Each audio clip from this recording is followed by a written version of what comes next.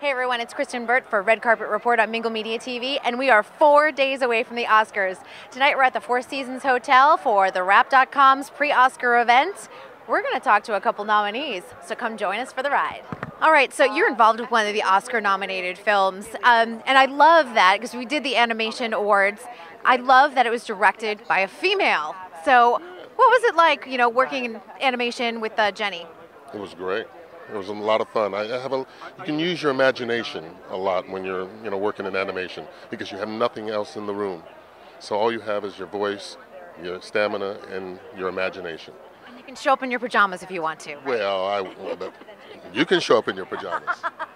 I'm sure the crew would love that. They wouldn't mind, right, I guess.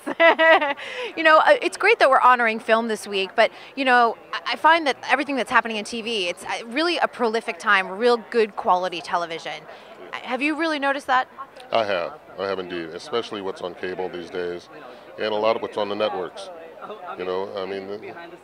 Well, I won't get into that, but there are some really wonderful shows out there, and hopefully I'll have one or two of them next year. I have no doubt that you will be out there. Any particular film you're rooting for this year, other than Kung Fu Panda 2?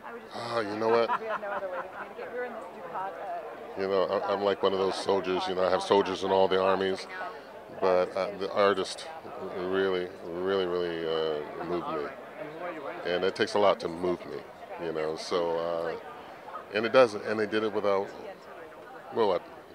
very, very little dialogue, right towards the end. A true love letter to film. It really is. It really is. It's a, hey, you know what? I love you, Hollywood movie. Well, fantastic. Enjoy the night, and congratulations. Let's hope Kung Fu Panda wins. Thank you.